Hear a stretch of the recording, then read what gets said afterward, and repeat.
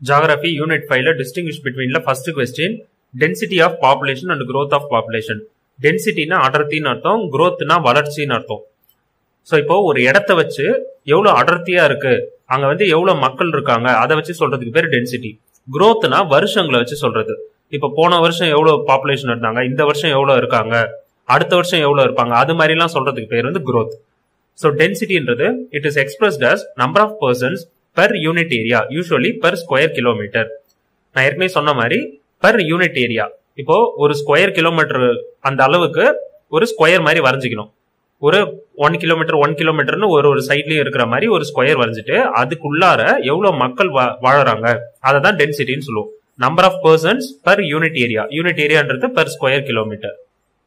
Next, growth of population. It refers to an increase or decrease of population of an area from one period to another period. So ஒரு இடத்துல எவ்வளவு population வந்து increase R degrees, increase ஆகலாம் இல்ல குறையலாம் ஒரு பீரியட்ல இருந்து இன்னொரு பீரியட். ஸோ போன வருஷம் எடுத்துக்கலாம் இல்ல நெக்ஸ்ட் வருஷம் எடுத்துக்கலாம். அது போல 1 இயர்க்கும் இன்னொரு இயர்க்கும் உள்ள கேப், அந்த டிஃபரன்ஸ் தான் increase R degrees of population சொல்லுவாங்க ஒரு இடத்துல. அதுதான் growthன்னு சொல்லுவோம். Next, density of population. Population density is a better measure of understanding the variation in distribution of population.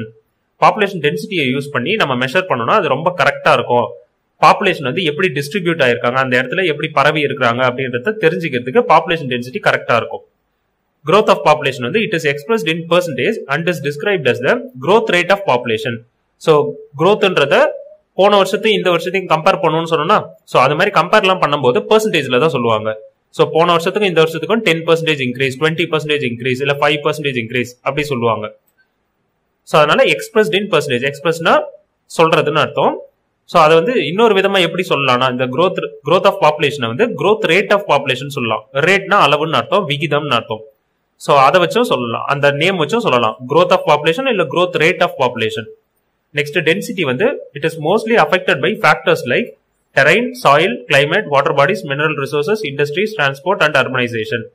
So density ஒரு இடத்துல எவ்வளவு மக்கள் வாழறாங்க, எவ்வளவு அடர்த்தியா வாழறாங்கன்றது எந்தெந்த காரணங்கள் பொறுத்து இருக்கும். காரணிகள், ஃபேக்டர்ஸ்னா என்னென்ன காரணங்கள் சொல்லலாம் சிம்பிளா.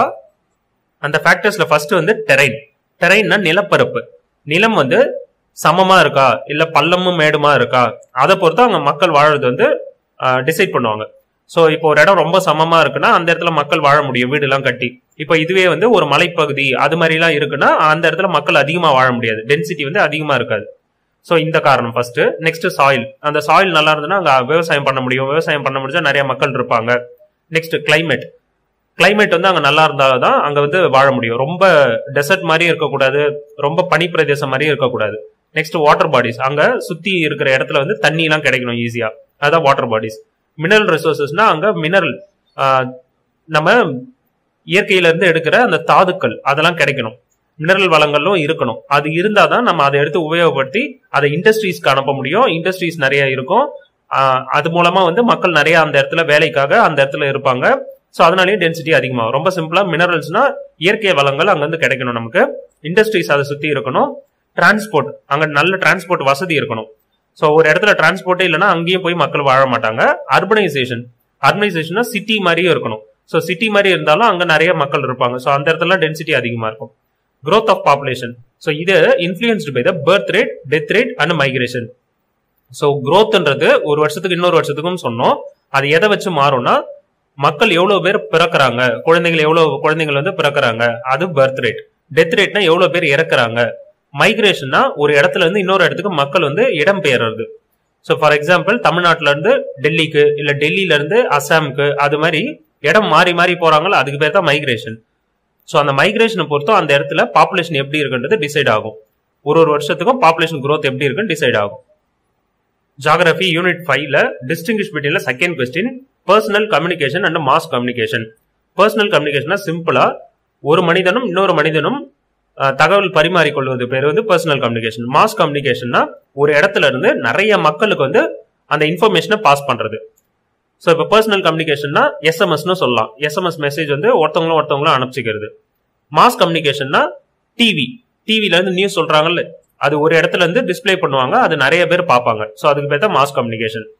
ஸோ இப்போ ஃபர்ஸ்ட் ஒரு பாயிண்டா பார்க்கலாம். Personal communication, the exchange of information between the individuals is called personal communication. Between the individuals. இதுதான் முக்கியமான பாயிண்ட். இன்ஃபர்மேஷனை ஒருத்தவங்களும் இன்னொருத்தவங்களும் எக்ஸ்சேஞ்ச் பண்ணிக்கிறாங்க, பரிமாறிக்கிறது. ஸோ அதை வந்து ஒருத்தவங்க இன்னொருத்தவங்களுக்கு கொடுத்துக்கிறது, அதுக்கு பேர் தான் வந்து எக்ஸ்சேஞ்சு. இன்ஃபர்மேஷன் விஷயம், ஏதோ ஒரு விஷயத்த கொடுத்துக்கிறாங்கன்னு அர்த்தம். யாருக்கும்னா ஒரு மனிதனுக்கும் இன்னொரு மனிதனுக்கும், பிட்வீன் த இண்டிவிஜுவல்ஸ். ஸோ அது வந்து personal communication. Mass communication enables millions of people to get the information at the same time. இப்போ நம்ம டிவி பார்க்கறோம்னா நம்மள மாதிரியே நிறைய கோடிக்கணக்கான மக்கள் அதே டிவியை பார்ப்பாங்க, ஒரே டைம்ல பார்ப்பாங்க, ஒரே டைம்ல அந்த இன்ஃபர்மேஷன் அவங்களுக்கு கிடைக்கும். இப்போ நியூஸ் பார்க்கறாங்கன்னு வச்சுங்க, எல்லார் வீட்லயும் நியூஸ் ஓடும். ஸோ அந்த நியூஸ் போகும்போது எல்லாருமே அதை பார்ப்பாங்க.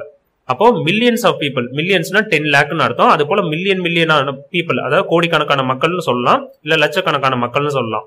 அவ்வளோ பேரும் அந்த நியூஸை ஒரே டைம்ல பார்ப்பாங்க. ஸோ அதுதான் mass communication.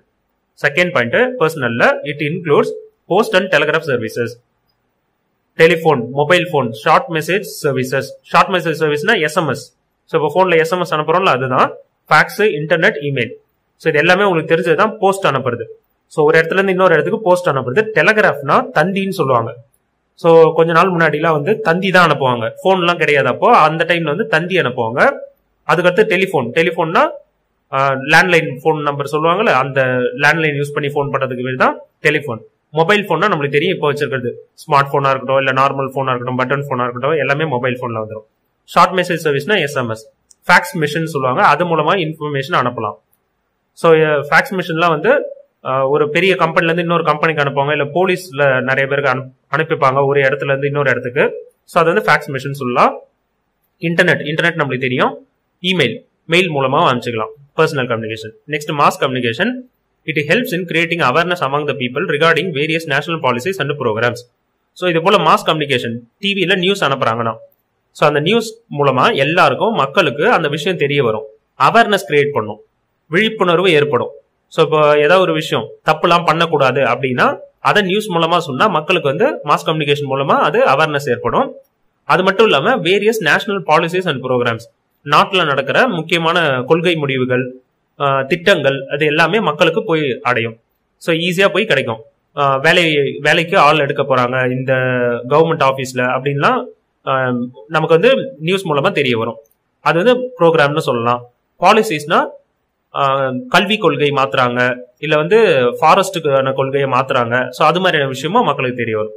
Next personal communication. Third point, it enable the user to establish direct contact. So யூசர்னா மக்கள்னு அர்த்தம். இங்க மக்களுக்கும் இடையே டைரக்டா கான்டாக்ட் ஏற்படுத்திக்கிறதுக்கு பர்சனல் கம்யூனிகேஷன் ஹெல்ப்ஃபுல்லா இருக்கு. மாஸ் கம்யூனிகேஷன்ல எதெல்லாம் சொல்லலாம்னா, தேர் print media and electronic media. Print மீடியானா news பேப்பர்னு அர்த்தம். எலக்ட்ரானிக் மீடியானா நம்ம இப்ப யூஸ் பண்ற போனு, அதெல்லாம் வந்து எலக்ட்ரானிக் மீடியால வரும். எலக்ட்ரானிக் பொருட்கள்னு சொல்லலாம். அதன் மூலமா நம்ம கம்யூனிகேட் பண்ணா அதுக்கு பேர் எலக்ட்ரானிக் மீடியா. ஸோ நெக்ஸ்ட் கொஸ்டினும் நம்ம print media and electronic media தான் பார்க்கவே போறோம். ஸோ அது பார்க்கும்போது இந்த பிரிண்ட் மீடியா அண்ட் எலக்ட்ரானிக் மீடியானா என்னன்னு இன்னும் டீட்டெயிலா தெரியும்.